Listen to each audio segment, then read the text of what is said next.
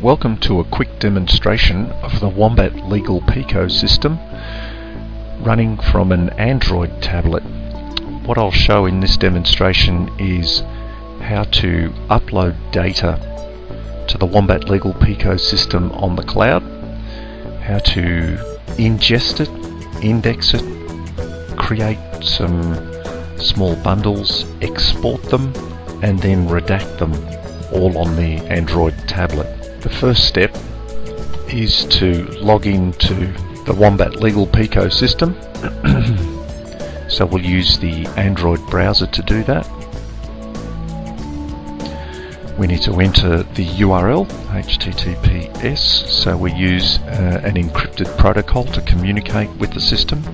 Brings us to a screen which requires our credentials and enter a password. And that brings us to a screen which enables us to do a few basic functions.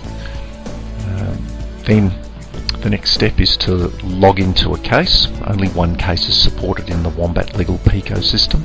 The first thing we need to do is to load up some data. I have taken some data off a Windows server which consists of 4 zip files which I want to upload. So I'll just use the file manager and show you those 4 zip files. So here they are, 1, 2, 3, 4. This particular computer supports a USB key, so the files were simply transferred via a USB key and put into the WebDAV file manager folder, ready for an upload.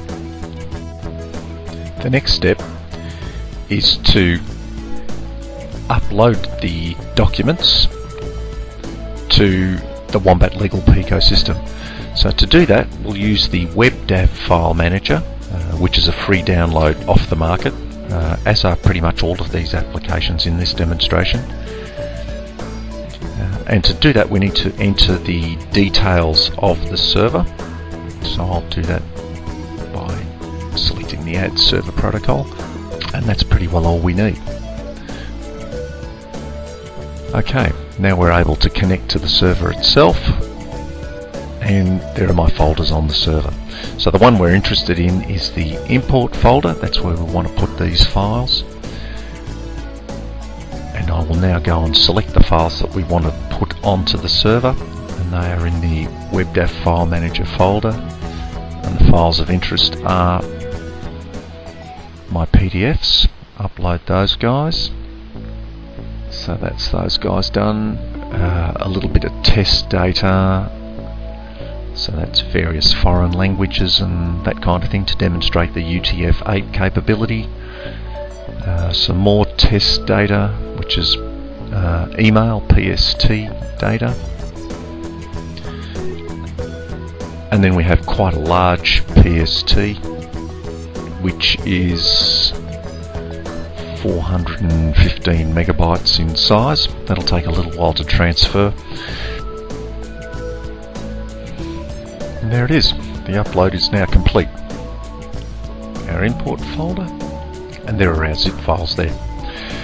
Right, the next step is to unzip those zip files on the WombatLegal Pico server itself.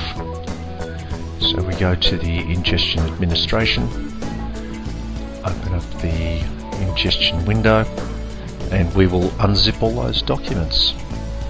So what that will do is unzip and extract the PST. So the unzipping process, I think, pops it out to the original 1 gigabyte of size, which is the limit for our $99 WombatLegal Pico system.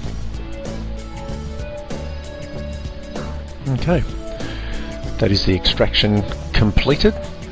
Now what we can do is commence the ingestion. So to start ingestion, simply press the ingest button,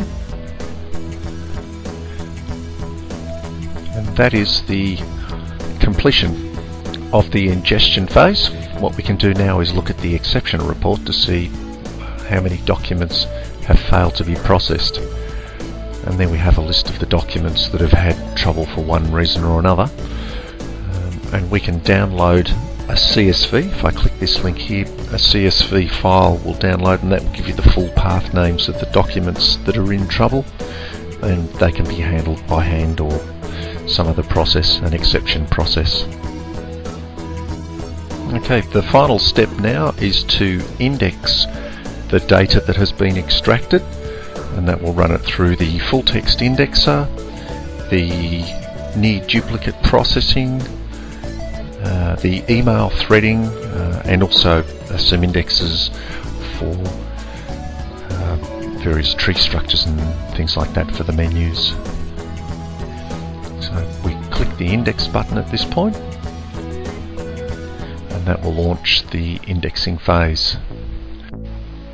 At this point, all of the data is now ingested and indexed into the system, and we're able to view and work on all of that data in the system. So you can see we have 52 folders and subfolders and 8,864 documents, and we can start drilling into those, into the tree structure.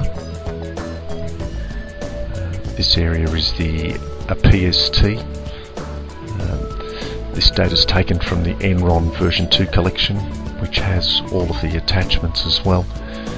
We can see just the documents in that inbox. We can cycle through those guys there. Okay, the next thing I want to show is how to create some bundles and then export those back to a point where the Android tablet has access to the documents for doing redaction. The next step is to create a bundle for export.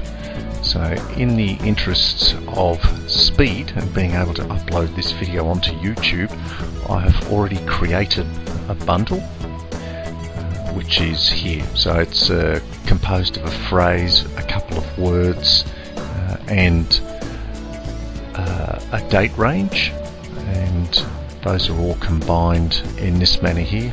Of export, I will now take these 28 documents and send them to the export directory, and what I want to do is save them as their original names. I probably just want the original unaltered folder structure, although I could use the Bates labels for that. And the output that I'd like to have is PDF.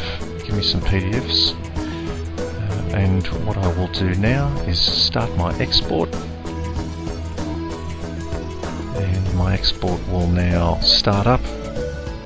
Okay, that's all completed, and the data is now available via the WebDAV. The final step is to open up the WebDAV again and now go across to the export directory, and here we can see the bundle that's been exported, and we can drill into that guy. It has the original folder structure. I'll just pull out some documents pretty much at random here. We can nominate what we'd like to view it in, and I would like to use iAnnotate. And here is my document, and I can whiz through that and I can start marking it up. A few bits and pieces of text around the place that look like they might be interesting. Maybe I want to highlight various bits and pieces and perhaps put an annotation in there.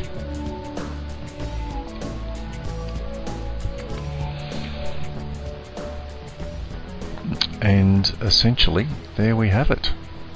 Thanks for watching.